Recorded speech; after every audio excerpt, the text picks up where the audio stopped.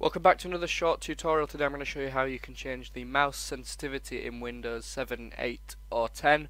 It's all a pretty much similar process. So this is Windows 10, but you basically want to search and get up your control panel. That's the first step. Click on it, open it up, and you should have something like this. You want to go to the hardware and sound section.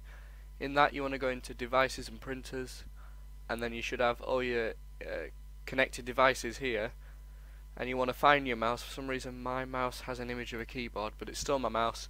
It should be named something like this. You want to right click it, go to mouse settings, and in here you can change the double click speed, but you need to go to pointer options, and then here where it says select a pointer speed, you can put that at slow and fast. Then you can click apply, and then you don't actually have to close this down, and you can test it out whether it's good enough or whether it's changed it significantly and it's a bit better. So I hope you found this video helpful. If you have, remember to leave a like and subscribe for similar videos. I'll see you in another one. Thanks for watching.